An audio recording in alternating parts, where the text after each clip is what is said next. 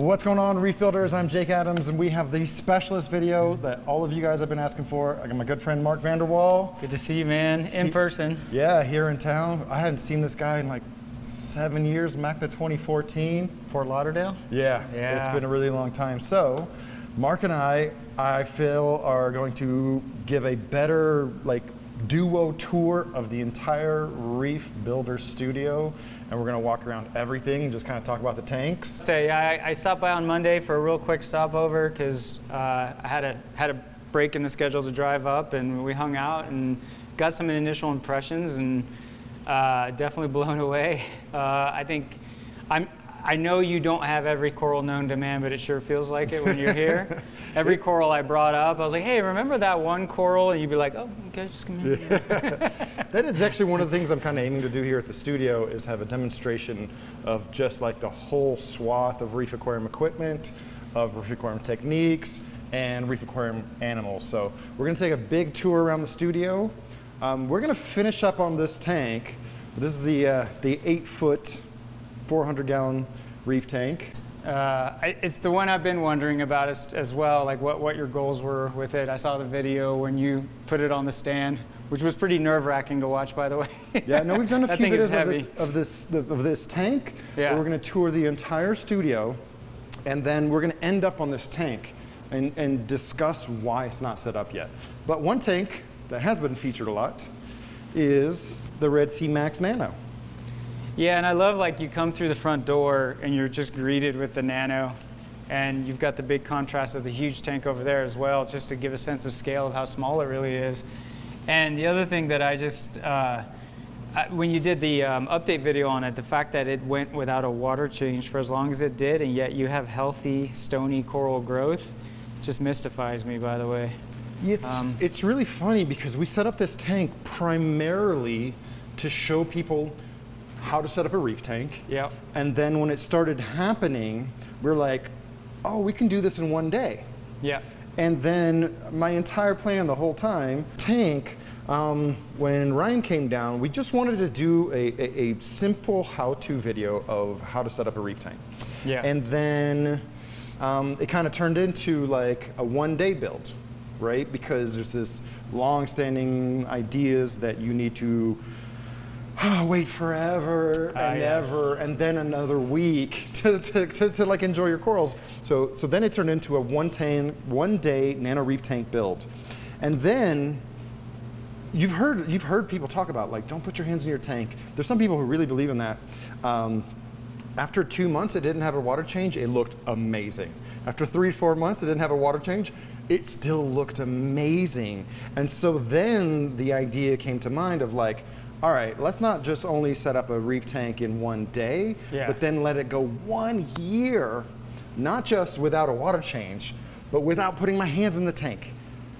Why didn't I put my hands in the tank for a year, which is hella funny, because these clownfish ended up being really aggressive. Like me and Evan, like I thought Evan was being a wussy because he would put his hands in there and they would attack. But then I put my hands in there and they won't stop. They will just keep biting and biting and biting. They're just not used to it, so you look like an invader. Yeah.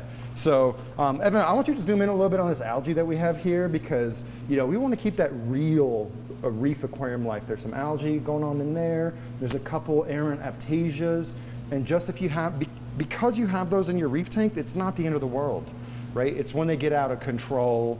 And honestly, if it stayed at this level, it would never be a problem, right?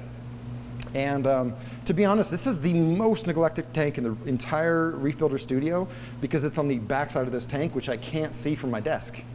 So you don't always have a clear line of sight on it? I never have a clear line of sight, but I don't mess with it. I don't dose it. You know, we scrub it down. I have not tweaked the spectrum since day one. This is a Red Sea Reef Lead 50. This is an awesome little nano light.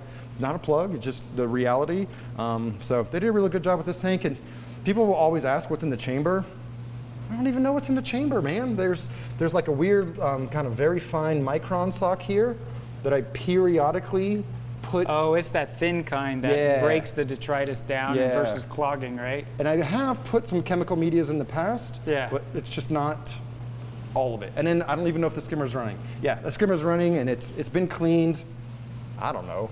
I love this, times. by the way. This is like primo. I've talked about it a lot on Reef Therapy, that why don't they just come out with glass lids for some of these tanks that may struggle with high evaporation issues if their volume of water is so small, right? If we didn't have the glass lid, this tank would absolutely need an auto top off.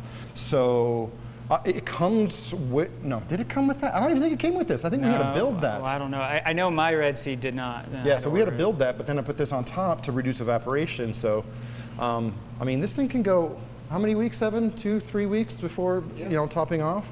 So it's not really, that's as much as you would top off a reservoir for an ATO. So. Well, and this is the perfect example of, you know, reef tanks are hard. It's like, no. I mean, I think your knowledge and your history with the hobby, obviously you're going into it with a lot of expertise and you know what some of the warning signs are to look for. But I mean, in the grand scheme of things, I think, especially if you keep your evap in check, you know, you choose some hardy corals, you can have a nice reef tank and not really touch it all that much, you know? Yeah, yeah. And so we put some of the Palithoa grandis in there, I don't know, maybe that was recent, right? Like a month ago, and they're settling in. They're settling in pretty good. What about the Monty? How long has he been in there?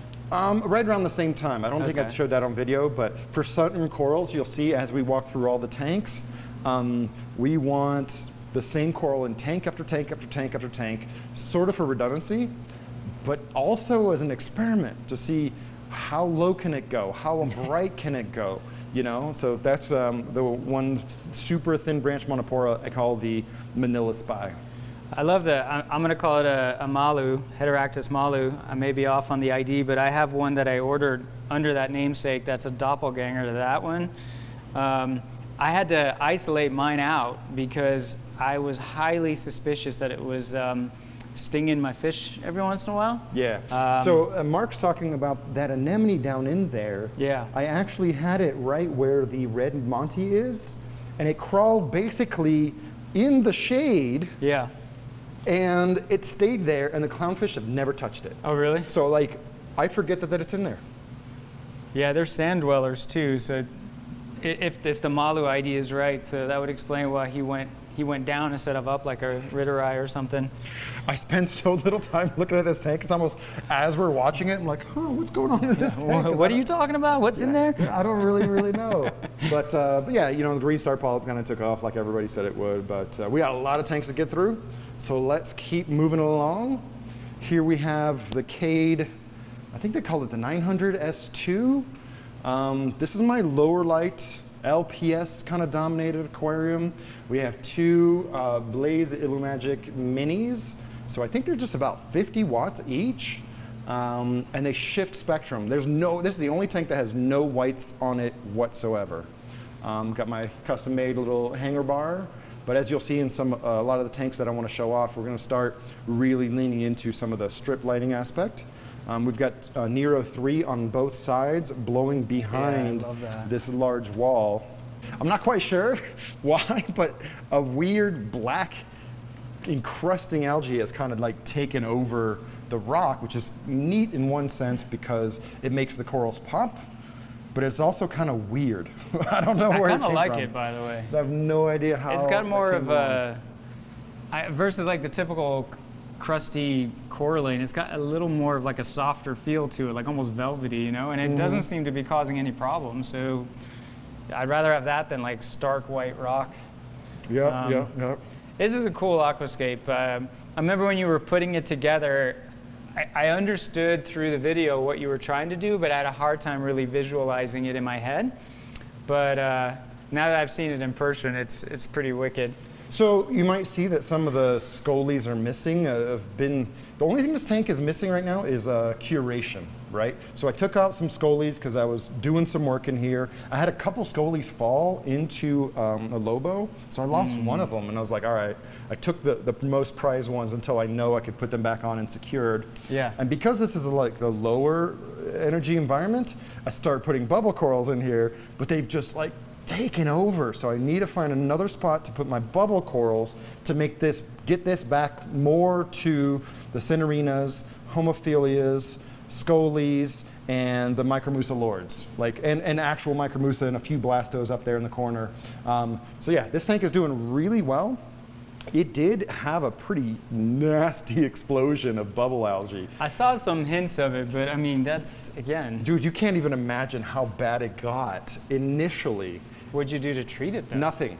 It just went away? I did nothing. No, I mean, I added like a couple emerald crabs. Okay, yeah. And that's about it. But it was slow. And you know, a couple places where the bubble algae was really like creeping up on the corals, like I cleaned them up so they weren't like encroaching on the scolies. But other than that, I haven't really done much. There's so many tanks here, and I've had full-time help for about a month now. And so now we're going to be able to switch gears and really start to curate this tank. I'm going to try to show off each of the sumps of every tank. So we have let's see, we have a Delua Australia Great White DC protein skimmer, a tiny bit of carbon in there that's way past expired. I have the EcoRoll doser set up. I've dosed nothing to this tank the whole time I've had it. Calcium and alk is holding steady? Dude, I mean, they're low light corals, and yeah, we do a water change, grow. I don't know, maybe every 2 months or something. You know, there's like a little detritus that builds up right here in one spot, and that's it. So three takeaways for me with this tank. One, I'd never seen a Cade in person, and I really dig the clear silicone over the black. That's a nice change of pace. Absolutely. Just talking about this clear silicone right here that just kind of disappears a little bit more than the black. Did you see this, the power center? No. Oh, man. Every tank should have that. You know, I don't know if it needs both strips. Yeah, I was about to say, that's a lot of because power. when I first plugged it in, they only took up the first strip. I really like the side access panel doors. Oh yeah, I call it the suicide door. Yeah. If Evan come in here and like show off like how it comes in from the side, it makes if you're a real hobbyist reefer, this makes so much difference as far as accessing the things. And I had a custom stand made once when I did like a whole deep sea aquatics tank, which they're no longer around, but and I paid extra for that suicide door. And it was money, you know, to have that access to the side, especially because you can fit a much larger sump in as well, because you're not dealing with center bracing between the cabinet doors. But the other thing I really love is the Lineatus wrasses. Those are just gorgeous. Yeah. And then you're talking about filtration, and this sort of becomes a theme on all of your other tanks, is the simplicity of it. You know, because you go on the forums and people just go so crazy with their sumps, and if that's their thing, Mac Daddy plumbing and all of that, colored PVC, that's great. But it doesn't take a lot to run a Reef tank. Yeah. It reminds me of Ali's systems in one of your Reef Builders videos. You know, it's just a skimmer, a sump. Oh yeah, his Japanese style Reef aquascape, it's been going for like 12 years. Yeah. 3 plugs. Yeah. 3 plugs. I don't even think he has a skimmer on there, right? He's got the return pump, a flow pump, and the metal halide, that he's still using the metal halide. So it just gets me thinking about failure rates on things, because we've talked about that too, is the less things you have, the less things that fail, and also the less things you have, the more easier it is to have redundancies for those things, right? Just have another skimmer pump on the shelf or something. Yeah, no, I'm glad you noticed that, but like I said, the only thing this tank needs is some curation. I got a bunch of goodies to put in this tank, so we're gonna be putting in some videos of like souping up this tank here in the near future. Looks good, man. All right, here's something you don't see very often anymore, is a saltwater fish-only aquarium. So I have had some challenges as an aquarist. I lost the tiger angelfish. There was some really nasty flukes going around, and I battled, and just towards the end of the treatment, he just did not pull through. But got my tinker eye angelfish, a line spot trigger, mixed in with mollies, flagfin angel. I got the yellow tang as the same time as the black tang, and so we call him DMX. That is a 15-year-old used aquarium fish. That thing is massive. So he's lived in reef tanks or saltwater tanks longer than most people have ever even kept one. And he's just such a great aquarium fish. I'm gonna go grab some food and feed him. But one thing you'll notice is all the decorations, you know, they looked really goofy at first when I had white, fake, you know, Greek columns in here, and then the blue ridge. Easter Island. You know, this was kind of yellowish, and these were kind of brownish, but I knew that on a long enough timeline in a fish tank, they're all just going to become the same color of biofilm algae. All the same color. And the only, you know, One of the things I'm not super thrilled about is I made one giant glass top, basically, out of greenhouse like siding, greenhouse wall siding or something, and it keeps the tank really warm. But so this thing right here, the yeah. Yeah. There's a name for it. I forget what it's called when it's got those little greenhouse cells. siding. Is it? Okay. Yeah. Okay. So like every tank, I want to show So you off. don't get the evap cooling effect. I get no evap cooling. So Gotcha. I did put a fan on here recently because the temperature had gotten up to like 83-ish, 84, and the flag fin was just acting a little weird. Like, you know, like he was overheating in his brain. And he still ate, but he was just swimming a little weird. I'm like, Yeah. okay, that must be my note. So I really like this Reef Octopus That's sump. a beast of a skimmer. It's a piece of a skimmer that we usually run at like 40 to 60%. Oh wow. Okay. Occasionally, if we're doing honestly, because there's no sand, because none of this is live rock, waste doesn't build up in here, right? So Well, when we do I like your waste collection. Speaking of, that's brilliant. Yeah, so this is the waste collector, which we featured before. We hid the float switch kind of behind the brace. So if we wanted to, again, it's so clean, we don't have to mess with it very much. But if we wanted to, we could do like some wet skimming and just let it go to town because we have an automatic gravity top off here. And so this whole thing could fill up, trip the float switch, and just turn off the pump. That's, yeah. And I mean, I see that you got some of the bio bricks, but it's not, you know, overboard biological filtration with a fish only, right? Yeah. Sort of what we talk about, like bacteria grows everywhere. Yeah, that's the thing. I do believe in bacteria, and I don't think you need that much. This is the main biological filter. Yeah. Right? In the event of a power outage, I would just have some air line up in here, and this entire thing would be the filter. And this is just the thing that keeps the nutrients down. So I do have some plans to switch up this tank a little bit. I've got that 6-foot bow front over there, and I want to kind of redo it and make sure to have the automatic filter roll installed from day one, because that's going to export all the waste. Oh, that's perfect for a fish only, right? Yeah, perfect for a fish only, and just catch all those big poops before they can even hit the protein skimmer. So but right now we're just using a couple built-in filter socks, and they get clean about once a week. I love your indigo hamlet, by the way. Gorgeous. Yeah, the indigo hamlet's interesting because I love hamlets, and he still has 1 inch to go before he'll turn into his beautiful, like white striped blue self. No joke, it took him about 1 year to become an aquarium fish. Really? Right? Just 2 to 3 months of super shyness, and then another 6 months of like he's starting to kind of come out to eat, and then finally he's all like, okay, I'm safe here, I can hang out with all the big dogs, and there he goes. Well, you got quite the dither fish collection too to, you know, coax him out to say, hey, all's well. Yeah, and he's got a big mouth, so he eats kind of like the same as the other fish. I'll throw in a little bit of krill in here. We'll see who goes for it. I throw in the krill mostly for the trigger fish. And he takes them, he's kind of dumb. It takes him a while to figure out that there's some good shrimp pieces floating at the top. But What's yeah. the story on these lights? These are Aquamax lights, just kind of normal reef lights. I just love how they're so low profile. Out of sight, yeah. I do wish they were white, just because everything here, or blue, you know. Yeah. I could paint them, but I have tried some other lights, and they just have a good spread, and you know, I can easily dial in the color. So just press whichever channel you want to play with, so I can turn down the whites real fast. Boom, just like that. So I am frequently tweaking the spectrum. Everything's on super bright right now for the video because cameras need as much light as possible. But yeah, otherwise, that's a pretty good little dealie. What's your, I mean, for fish only, what's your water change schedule like? Man, we kind of feel it out. We don't go more than a month. We don't go more than 6 weeks. And then when we do a water change, it's just like, boom, 50%, 75%, Yeah. just reset the nutrients. I know that's not like what the average hobbyist is gonna do, but it works for us. But here's the water change system, since we're talking about water changes. So We've featured this before, and I love this because to me this is like almost a different aquarium, right? This entire system. It's fully plumbed, and yeah. I've seen it replicated since because it took me a long time to figure out how do I make a water management system with one pump.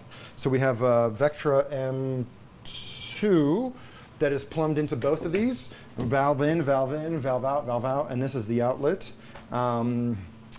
All the fresh water comes in here first, and that's on a float valve. And this is all the water purification you see right here. We just changed the mechanical filter for the first time in 3 years, about 2 weeks ago. And it's just not, I mean, there's minerals in our water, but not a lot. And then we have 4 very high capacity carbon blocks. They're each rated for 5,000 gallons, so 20,000 gallons total. And I have an actual like digital flow meter here that tells me how much water I'm up to, so I'm up to 1,204 gallons. And then once that hits 5,000 gallons, I just change out all of the carbon. So you do them all at once? Yeah, because you know there's a whole staggered approach, but I'm just like, you know what? It's about $50 for 5,000 gallons of water. That's a penny per gallon, so keep my carbon fresh, keep everything fresh. But yeah, it goes in here.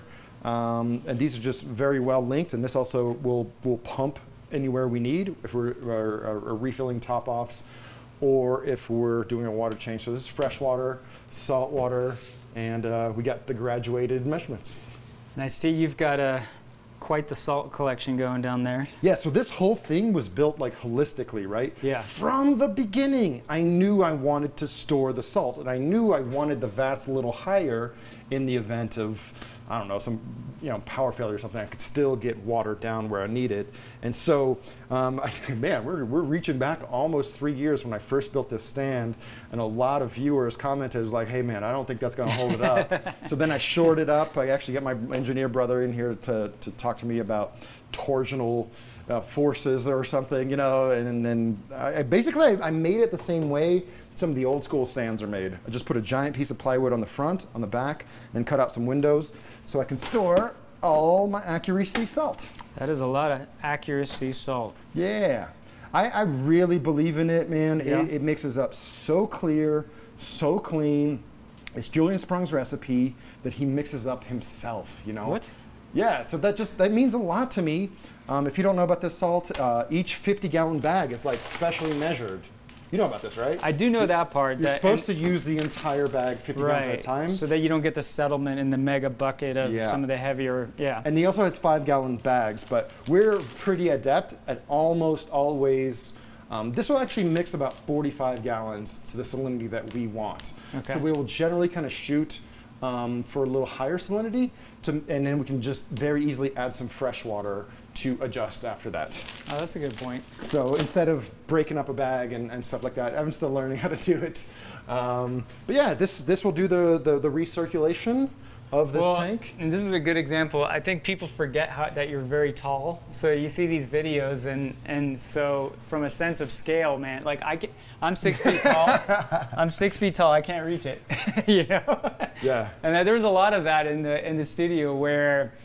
Not that things look small in the video, but you have a sense of scale in the video, and then you come see it in person, and you're like, oh my God, that tank is much bigger in person than I pictured it, and the corals as well. And I think part of it, maybe my theory is you're a very tall guy, so you can dwarf things in the video a bit. But yeah, that is a huge reservoir. A couple other tricks is I got uniseals here. We use spot flex just to get a real nice smooth flow into the tanks. I do have like an 8-inch filter sock in here, so that when this is recirculating, it cleans the water, filters the water. Okay. And that needs to be cleaned about once a year with accuracy. With other salts, much sooner. What is the story on this Vortec, by the way? So when the studio first started getting set up, I was really about customizing as much as possible. So I literally had some old EcoSmart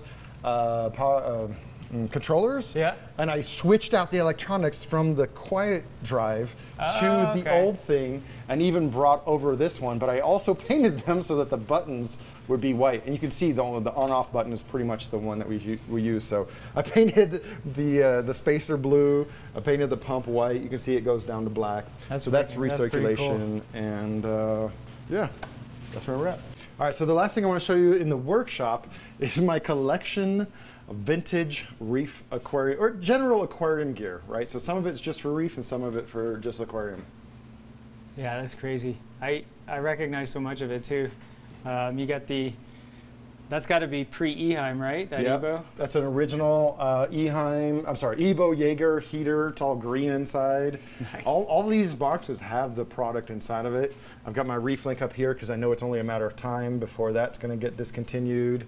Got my big job algae pad with dock wellfish. They still sell these, but not with the dock wellfish on it. So this was all about like having new in-box gear. And man, I just love having my original Maxi Jet. I didn't even notice this guy just till now. Yeah, the Turbo Flow Bubble Up Slim Jim. Got the original Tetra Luft pump, not in the box. I've got, these are two of my favorites right here, the old 1980 style Tetramin container. I mean, look at that Art Deco, man. It's just so freaking beautiful. Yeah, I don't know how. I can smell it. Like, you know, do you remember when you were a kid and you open up that Tetramin? It smelled good to me. Yeah. Maybe I'm weird, but I love the smell of that flake food. This one's empty. This is one of my favorites, an original can of Cyclopes. This was kind of the food that like turned, especially the SBS guys, onto feeding. And I remember my anacros would catch this stuff. So it's got stuff in it, but it's like 20 years old. It's got to be a little funky. That's a fun one. And then I love having my old school hydrometers. So this is the original one that only went to 1.017, specific gravity meter, right? Doesn't say salinity because it doesn't measure salinity, it measures specific gravity, which you can translate. So this is the original one. And then later on, they made a full range specific gravity meter, right? I never even caught on to that there was a difference like that. You'd think I would have read the fine print at some point. Yeah. The Deep 6 to me, I mean, obviously we're in the age of refractometers and stuff, but to me that was such a game changer when it came out because one, getting the water level perfectly on these aquarium systems to that black line was always a pain in the butt, whereas these auto, you dunked them and they had the right water level and it kept your hands dry. So you mostly the design here prevented microbubbles from getting on the swing arm. So I have a new one of these in the box on the way. I finally pulled the trigger on with the old Core Life branding and stuff, and then these are new in box from the 1980s. I mean, you got to admit, whoever went from that and thought that up, somebody buy that guy a beer back in the day. So if any of the viewers watching right now have a bottle, empty or not, of original Mark Weiss Coral Vital, I'm trying to add that to the shelf, and also the original Mark Weiss Moonlight, because that was the original aquarium LED product that everybody bought. I mean, I had a few, and I can't find any now. I need to find one new in the box. So hit me up in the comments if you have one of those. I remember the Mark Weiss stuff. That was like an apple cider vinegar. So if you think about it, that was probably the first example of carbon dosing. It probably was. They just didn't tell us, what it was about. That's what was happening. Cool. Let's take a loco at the fish quarantine, fish hospital systems. So you notice I have two 10-gallon tanks, very well covered up, with power filters and an air stone. One thing about when you're treating fish, even if you have like a protein skimmer, that compressed air will bring up the oxygen level more than anything. And we actually just fed these guys, the purple tile fish, and so these are in a copper-free quarantine setup, and they have. Like yesterday, they got a freshwater bath, blew off a bunch of flukes, and we actually ran freshwater through the 10-gallon tank for about 10 minutes to kind of reset it. So it's kind of like a tank transfer method in place. In place, yeah. Which may not address a lot of like the cryptocaryon, but it does address a lot of the other stuff, especially Yeah. with the freshwater style. Fish aren't always going to come down with everything. Yeah. And so there are certain things you can do prophylactically. So I will generally run copper in this system. So this is copper free. This is just antibiotics. Because Really? Because it's got a blue, is that methylene? no, that's just a light. Oh, That's okay, just a my light. bad. This is a blue light, and this is like a warm light. This is the eShop's kind of refugium light or whatever Gotcha. that they have. So yeah, I bought a square tail tang. It's just like a yellow eye coal tang that doesn't have like the blue and doesn't come from Hawaii. So there's a big boy in there. So these guys have antibiotics. It's just so much easier to do in a 10-gallon tank. Yeah, and I noticed the gutter guard, which I don't know if we did or didn't bring up in the tips and tricks, but I had that sitting in my bucket next to my desk because I was going to talk about it, because that stuff is so handy. So yeah, we have it back here as a, basically a fish preventer, and Evan did an awesome job of like locking it in with just a magnet, right? So it's not like super techie, just use a magnet to keep the fish from jumping. And the one thing about tilefish is they are crazy jumpers. So we even covered up the outflow from this power filter just to prevent the fish from like kind of bouncing up in there. But right when I got these, I called up Kevin Cohen, and he gave me a couple tips. One was they can handle copper, but it tends to knock back their appetite. So that's why I did the copper-free quarantine. And also they used to take a bunch of pipes and glue them into like a little pyramids, kind of like the old ghost knife home. Yeah, yeah. And they took those away because the fish would just hide all the time and never come out. So I just made a little ledge where they can kind of like wedge themselves in there, but still see when it was feeding time. So yeah, these guys eat incredibly well. I think 3 of them are eating gangbusters. A 4th one is still kind of figuring out just eating mysis. And it's kind of insulting, man, because sometimes I'll throw some flake in there just to try it, and they'll eat it and spit it right back out. Like, come on, man, come on. So these are 2 different smaller hospital tanks that we can do kind of a more intensive treatment, or just special conditions. And this is the long-term conditioning. I believe that's see, Picasso, Snowflake. I think it's a snowflake back there. He's been in here for over 2 years. He's been over here for over 2 years. But this is a mode rack, not currently using the top. It leaks out a little bit of water. That's where this water's coming from. It's not foolproof. But I did replumb it to my preferences. And so this is like the long-term conditioning. So it's, usually we won't do too much treatment in here. Okay. But this is where the fish go to just become aquarium fish, eat very well, and figure out which tank they're going to go in and when. Have you messed with chloroquine at all? No. Phosphate? Mm-mm. I love that stuff because I can just retreat, and it doesn't seem to have that long-term deteriorative effect of copper. And the other bonus is it kills all the algae, so you always have like the most spotless Q tank ever. But yeah, because you mentioned your clown. I've got a token Lats clown in my Q tank because I lost the mate, and he's one of the captive bred ones that has some deformities. You know, he's special. Some imperfections. So he ended up as my token quarantine fish to keep the biological filter going. But I've put him through chloroquine so many times. It became hard to get for a while because of COVID, but I think that's changing again. So you're using a blue lip, wide bar clownfish as a cycle fish, basically. Well, I can't put him anywhere else, right? Because I've got a pretty old pair of perculas in my main display that are big, whereas this guy's kind of a runt, and I don't think they'd get along. So if you'll bring it in, I'm just gonna. The golden hamlet came out for the first time ever right before we shot this, and he's gonna freak out, but I'm gonna show him off anyway. He's just hiding in there. Come on, buddy. There you go. Come on, you can do it. There we go. He's an active one. So he's got kind of like that black front side, but when he gets bigger, he's gonna be solid gold with that blue-edged black face. And like I said, with the other indigo hamlet, it takes a long time for them to become acclimated, adjusted aquarium fish. Now we come into like the beginning of the meat and potatoes of the livestock here at the studio when it comes to corals. This is a 4x8 coral flat. Each coral flat works independently. This one is completely independent, so it's just running off a calc reactor, an aqua vitro 250, Division 250 protein skimmer.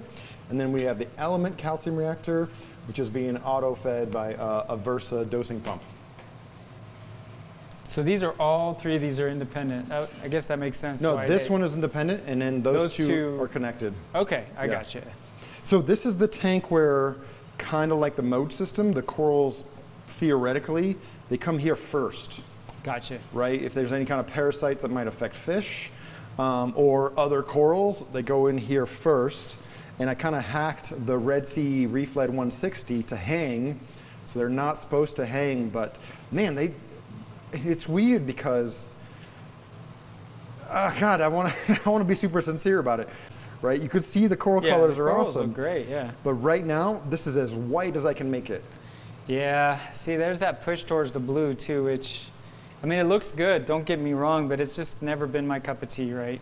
Yeah, so I'm actually a big fan, I'm sure you will be too, of actinic, right? That kind of purpley look. Yeah. And these have that too much. Just a little bit too far. So these are like a good thing. They are awesome light, great value, and probably best used with some strip lights to fine tune the spectrum, because this is as white as it gets. And I think they use kind of a pinkish white strip to complement the blues. The colors are amazing. The growth is perfect. The spread, I mean, you can see I'm using 3 160 watt LED lights to cover the entire tank. We've got clams in here. We've got acros, stylos, monopora. But yeah, this is the kind of, it's like the first tank, but also the last tank. Well, and I got to say, the output on the lights is impressive in terms of spread, considering how wide this tank is. Yeah, so one thing I did mention to you on Reef Therapy is I've taken PAR measurements, and right around here, not right under the light, but it's going to be about 250 micromoles over here. Yeah. And the corals react like it's a lot more. So really? I feel like they just put a ton of spectrum into that pure royal blue that just drives photosynthesis very hard. Some of those wavelengths that are highly efficient PAR, like peak. Yes, yes. Yeah. So this is a giant colony of pipe organ. I know, I initially mistook that for green star polyp, I'll be honest. Yeah, that's a giant colony of pipe organ. That coral is borderline a pest for us. But I got 3 really nice blue squamosas. Yeah. Got a blue, royal blue tenuous. I'm a fan of blue corals because they look amazing under daylight spectrum from across the room.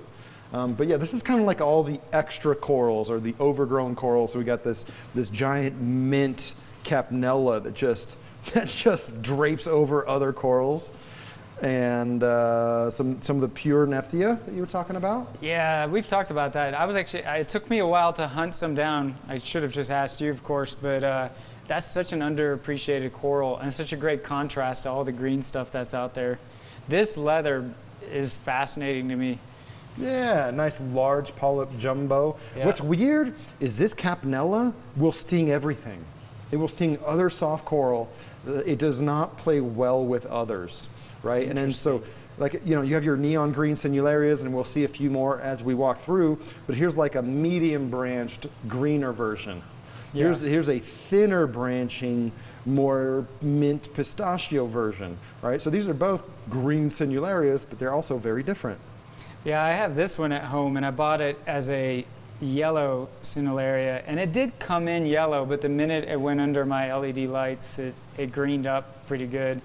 I've struggled with these guys because I've ordered, I mean, probably not that exact one, right? But I've ordered just that really glow-in-the-dark sinularia, and they even though I have this guy glowing in the dark, this guy goes more to a teal color, almost like that, under my system, and I haven't figured out why yet, but that's what keeps it interesting. This is a colony of Acanthastria echinata that I've had for about 2 years. I literally bought a chisel because I'm planning to just frag it up, because I think once I frag it up, the orange will come back around the growth edges. Nice classic Blue Ridge coral. One of the classics. Yep. Purple digitata.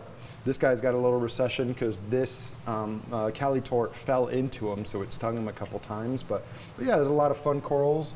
I'm going to hit you up for some of that. Some purple digi? Oh, yeah. You want some legit purple I'm a digi fan, man. Got the super orange digi.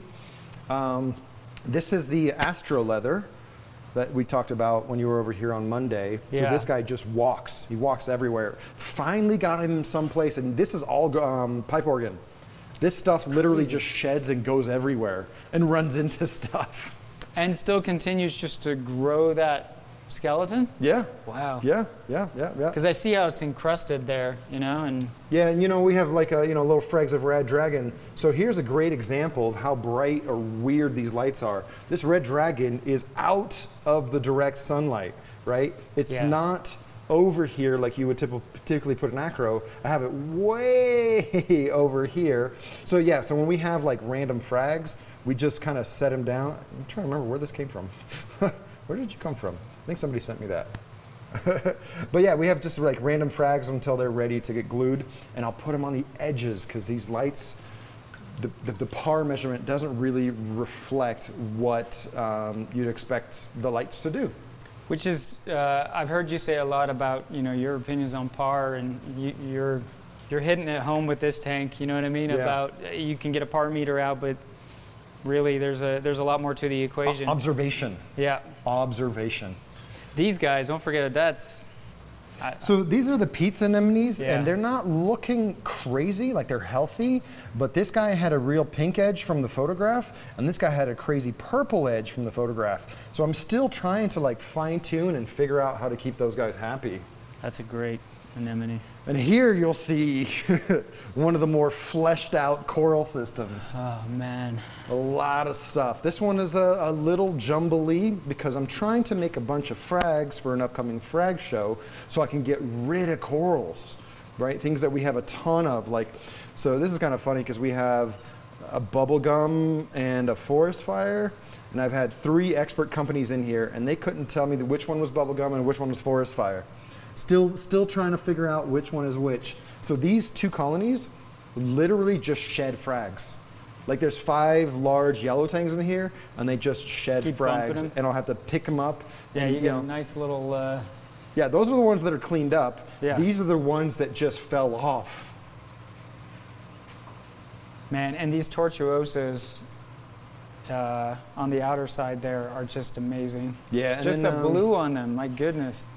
Yeah, so this is the Immortal Tort that I collected in Solomon Islands in 2015. This is the California Tort, classic, classic, classic. This is the Oregon Tort. This is a coral I collected in Australia in a couple of years, almost 3 years. Oh man, Hoaxamire? 2 years ago. Yeah, so I call that the hardline hokey because it was collected at the last reef. Mm-hmm. And this is a fun staghorn I got from Australia. This is a hobby frag that they call Derek's Indecision. What's the story behind that name? I don't know the name, but it's got like, we'll see a couple more pieces, but it's kind of has a green mouth to the polyps, Yeah. especially at the base. Here's a nice, perfect, flawless langside cap that Evan Kemmerman actually grew out from a frag that I gave him that is going to be moved to another tank. So here I want to point out, anytime I get new frags, acros, they'll go here, right? And they'll condition here and acclimate to the system. Once they really settle in, then they'll get glued to a real base. And I have the deep waters over here. And then you can see I have a bunch of the higher light acros now on their own base here and all over the place, just kind of mixed in. So when they're small, they go over here, this is the trials, right? And then they graduate to here, and as they get bigger, then they'll go in the acro system behind me. I like you got the Poeciloporas, Seriatopora, Stylophoras all like gardening together. Mm-hmm. That's really cool. Yeah. So let's see. We've got just a green stylo, Milka stylo. We got a couple rainbows, a pink. That's another coral, and people just don't talk about it anymore. So underappreciated. From speaking of corals from across the room, right? A nice pink stylo. Yeah. Well, under the right lighting, man, this thing is just glowing pink. Yeah. So this I think was an ORA piece, like just straight pink. And then this is just more of a recent maricultured piece. And you can see that they're not the same coral. This one's solid pink. This one has some green polypus. Yeah.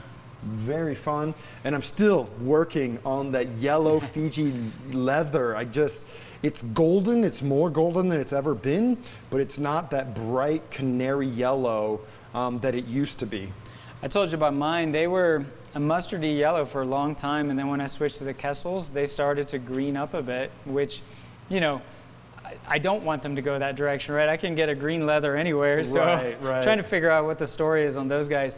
These pipe organs are amazing. Yeah, so I have a couple more strains of pipe organ. I do believe they're different species. Yeah. Because the colony we saw before has like really whispery, thin tentacles. And then these have, they've sometimes been called like the paddlefin. But if you get them super happy and you look really close, the pinnules are not fused. Like the pinnules are just so dense that they look the same. So these two are the same, and then we have one over here that's a little bit more white. And certain corals that are taking too long to get happy, I just glue to the side to get out of my way. It's just I'll glue them to the side, be like, all right, you know, like pony up or go away. So this tank is flowed again with that kind of recirculating mindset. We got a Sicce Syncra 9.0 here, just a regular nozzle. We've got a gyre, sorry, what was this? This was the jump gyre. And then there's also a Nero 5 underneath this breeder box right there. And that keeps all of the detritus ending up in one particular location. This system can run independently. It's got its own calc reactor, and then the Ultra Reef protein skimmer, which just, this thing destroys. It destroys nutrients. It got cleaned yesterday, so that's why it's super clean looking. Yeah, and you let me tinker with that thing on Monday, and the weight of everything, the lid, everything, it's just heavy. It just feels like quality. I guess also for lighting, I still have 3 Gen 4 Pros with 1 Gen 5 Blue in the middle. I still haven't asked for any more. This is a good time to give a shout out to channel sponsor, Ecotech Marine. I've just been feeling it up for a long time, and I have virtually never used the cyan, cyan and lime green color channels. I've talked to a lot of other reefers too, and we're just like, just not really all about it. Yeah. So this is a fun tank, and one thing you'll notice about the tank behind you and this one, there is no rock. Yeah. There's no rock. Everything is just purely corals. I got my token zoanthid collection that I'm like so ambivalent about. I just have a few token bam bams, some Hawaiian pallies. We got the Rastas over here. I think these are the eagle eyes. These are utter chaos. These are Midas touch, and that's about the end. I think there's one purple people eater right here because I have more pieces spread out in some other places. But yeah, if that one is like the super disorganized tank over there, this one starts becoming a little bit more organized, and it's a great place for my anemones. Yeah. What is this Ritteri and these bubble tips are just. Whoosh. Yeah. So I'm actually really good at not killing things. So I've had this Ritteri for 2 years.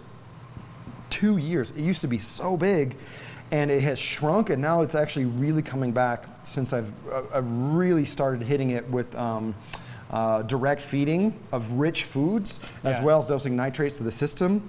Over here, you'll see 2 Nexus burst anemones. So I had one and it split. And actually very recently, it started getting some of those white speckles, really pretty. And then if we'll trade off, Evan, you come in here. The sunburst anemone here has been in the process of splitting for almost 4 weeks. Almost 4 weeks. You're a patient guy, man. I would have hit that with the razor blade, but it's kind of fun to watch it do its thing, right? Yeah, I just kind of want to let it do its thing, and it's just got a little thread of tissue left, and just, you know, whatever, let it do its thing. The only reason to speed up the splitting process is feeding, right? While it's splitting, it doesn't really have a mouth. Yeah. So I haven't been able to feed it. So I think I just wanted to see this one time how long it would take. And next time it does this, once it's stretched, I'm just going to go in there with the scissors so it can go ahead and heal, reform its mouth, so that way I can start feeding it. And this is a bunch of Duncan. I've been growing this Duncan for years. We got one giant strain going all the way across here. And then this is the 30-year-old Duncan strain. I've grown almost as long, but I didn't grow it as fast as this one right here. Yeah, I gave up. I had a Duncan colony much more in this type of color morph, and it grew big, and I thought, you you know, but had it had the level of coloration of the older strain, I would have probably had a different opinion. You know, Duncan corals will always be super special to me because of the history, yeah. Unobtainium. Yeah, it before was Australia for a long opened time. up, it was not even on the menu, right? And so now we come to the last or first, depending on how you look at it, Acropora system. And this thing experiences very strong daylight. You can see the blue hoaxum eyes are just totally popping. We've got 5 large, very large yellow tangs, lined rabbitfish. I think there's 2 chevrons and 1 purple. And then 1 longfin. We got a longfin clownfish back here. Hey, buddy. Hey, buddy. He's been living in here for about 2 years. He was actually quite aggressive to the other clownfish because all the clownfish were in here to begin with. And then, man, let's start with the newest coral. This is a Acropora 2 twilensis that I got from my buddy Taka. This is a tank grown colony. Very, very cool. That thing's crazy. Very, very nice. I think it's collecting a little bit of detritus in some of its pockets, so I might switch it out with the Montipora hispida there, just so I can get a little bit more water flow. And here's the humulus wave breakers I was talking about. So I do have a clover nozzle on here, so that it really helps to push the flow. And so these humulus have done really well. I think this is a Gemifera. This guy used to be teal blue, but when I started dosing just any bit of nitrates, he was all like, "Nah, fam." He's just like, "All right, I'm gonna go to purplish mauve." And one thing that I think really helps this tank is I have 6 Radion Gen 4 Pros, but they're in 2 separate banks, right? So you have a lot of that light overlap. And for sure in the future, I want to put another, in the future I want to upgrade these to Gen 5s, but instead of using 6 XR30s, I'll probably do 4 XR15s. Just to be able to have more control on how staggered it is. I mean, the XR15 is just so bright. Yeah. The Gen 5s are just so bright.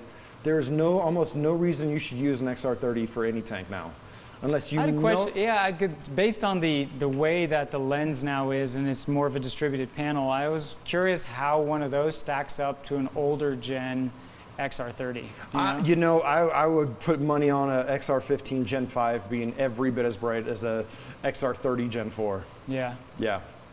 Yeah, but having, you know, what I'd like to do is put an XR15 everywhere you see a XR30 right now, but then put another one right there in the middle, and they'll be lower down because they don't punch as much. One there. Yeah, just to kind of fill in a little bit. Gotcha. But yeah, this is kind of the uncompromising par tank. So the par level's in the center with no lights over them, right? They're only on the sides. Par in the center peaks at about 600 micromoles. Wow. And I'm still not running the whites at full on brightness. You know, I got real preachy about sort of taking a break from SBS and, you know, been there, done that. And then I came here on Monday and it was this tank and of course some of your other display tanks that I went back to the family house and I was like, man, you definitely like stoked that fire again a little bit. You know, Acropora specifically in peak health, yeah, there's just something about it. But this leather, again, you've got these weird, where there's not like a zillion polyps, right? Like where it's not like a lawn of polyps. Yeah. Like that is the, yeah. So this one's funny because I collected this in Australia. He sheds branches. I've never fragged him. I have frags of it everywhere, right? So this one is almost like an in-betweener from like Sarcophyton to Lobophyton. So the polyps look like Lobophyton, the crown looks like Sarcophyton, and then it has this pseudo branches at the edges of the crown where it looks like fingers. And the first time I saw that in Australia, I thought for sure something was eating it. Yeah. Or something had ate, you know, just come on and mess Cleared with it. up But some then I saw it polyps. again and again, and I'm like, oh, all right, that must be its thing. That's a cool coral. Yeah, and then got a few giant clams over here. Kind of a token spot for them, just super high light. I've tried them in some other tanks, but this is the way I can enjoy them the most. Really, that top-down look. This is Acropora aculeus I've had forever. Also collected that in Australia. I know it's just a green coral, but it's like super bushy, super green, crazy polyps out all the time. Well, it's like green Slimer green, but with that type of growth, you know, Yeah. which is cool.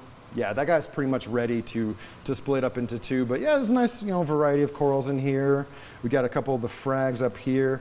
And this is one coral that I almost threw away like 6 months ago. I had this thing for 2 years before it finally woke up and decided to be this really neat kind of like, not thick, but like a medium branching staghorn. I have no idea what the species is. I do believe it was from Tonga. And I know it's still green, but it's like a jade green fading into pinkish tips. Just a really neat coral that has finally decided to start thriving, and I just love it for that reason. What about this guy? I mean, he sort of reminds me of some of the yellow torts that have come out over the years. Yeah, so there's a famous coral called the Worldwide Corals a yellow tip stag. Okay. Which is green with blue margins and a yellow tip. I'm sure I have a piece in here. Where is it at? Where's it at? I see this guy. Is that same? Yes. So this is the Worldwide Corals yellow tip stag. And so if you describe this coral and you describe this coral to someone, they're the exact same, except this one grows more staggy, thick, more like a classic Austera. Yeah. And then this one, I don't know if it's a hybrid, but the branches are thinner and it grows faster. The tip and the blue isn't as brilliant, but they're exact same. They're like cousins. They're like, same kind of thing going on. Yeah, that's the yellow tips drew me to it, and you do see like near those tips, you see a little bit of blue there on the coralites. Yeah, no, if you saw frags of each of these, you would not be able to tell them apart. When I do make frags, it's only through a lot of time of growing it that I know what I'm dealing with. And here you can see one of those frags of the raggedy leather that just found a spot to grow. That's hilarious, yeah. Very funny. And you know what, when I collected it, it was brown. Really? It was totally brown. It was only after captivity that it started turning green.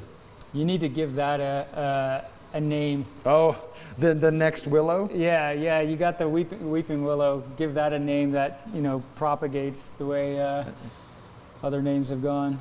That is probably one of the rarest corals in the aquarium hobby. That is Palauistrea, bro. That's a piece I collected in Solomon Islands. It's closely related. It looks a lot like Stylophora. It does. And it's not. The branches are so dense. So that's a Montipora, right? No, it's a Palauistrea. Oh, I thought that was the species name, my bad. No, the genus is Palauistrea. The skeleton is extremely dense. It is. That's as colorful as it gets. But that coral can grow in the brightest light and the dimmest light. No joke, right behind you, I have a frag that's been bouncing around the sump, still alive for a year. No light. I have no idea how it lives. It's a totally different animal. Down here in the sump? Yeah. Wow. We'll touch that in the next segment. But yeah, so, nice range of corals. None of them are hype, but... This guy reminds me of the old Steve Elias blue. I don't know if it is. I can't keep up anymore. But that's the Herida that I collected in Australia. Okay. Kind of baby blue with some purple tips. And this is a hobby Herida, a little bit more greenish tips, a little bit more pink. Very fun coral. And so these two systems right here, they're in line with the entire system. So this is connected to this and those 4 tanks. And this tank obviously is in loop with this system right here. Yeah, I love this little tank. And almost all the mineral balance is being provided by the twin tech calcium reactor from Deltec. This thing is super dope. This is the closest thing I have to a controller in the entire studio, but it's just so nice. If I want more calcium or alkalinity, boom, just turn it up, turn it down. It's so thoughtless. There's no pH probe. There's no calibration. It just really, really works. I love that thing. I like how they tackle the CO2 mixing too. Yeah, that reminds me of those old ozone reactors, Yep. And then this is the Christmas tree worm rock tank, which has turned into also a flower pot grow out area. So I have not been able to lose a frag of flower pot coral in the last couple of years. So we've got all the Gonioporas over here. These are the older ones, obviously. They're bigger. This is a piece of the Herlock. Oh. That Herlock's Goniopora is like 15 years old, still cranking. Over here, I've got a purple branching Goniopora. And then back there is what's left of my maze balls, which has been in the process of dying for almost a year and now finally coming back, that guy right there. And then you'll notice these 4 guys right here, this is Bernardpora. So this is not Goniopora. They're always like a shade of red or something, and they're more encrusting. They won't, the polyps won't quite get as large. Yep. And you know, I just love my classic zoanthids. To me, purple people eater, still the best.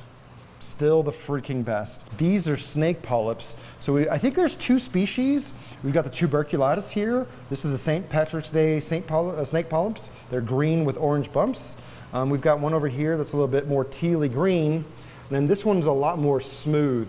And dude, snake polyps are just one of those weirdest animals because they're actually super shallow water. They're intertidal. And during the day, they look stupid.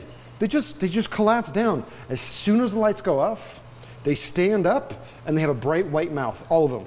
Like they look like a totally different coral as soon as the lights go off. It's the strangest thing. So they're like, we know that they're photosynthetic, right? They need that light, but they're also NPS because at night they really open up and eat a bunch of food. Yeah. And let's see, for this tank we're using let's see, this is the MaxPect Razor, a 3-foot razor. I think it's got really great color. You'll see we have like a big partition right here, and the Nero 5 that cycles through a few different phases and modes. Yeah, I like this little tank. Yeah, Was this a Cyphastria? I see some hints of Cyphastria still growing on it, or... So we got Porites. This one was Cyphastria. Almost all the colony died back. There's one little patch here that has kept up.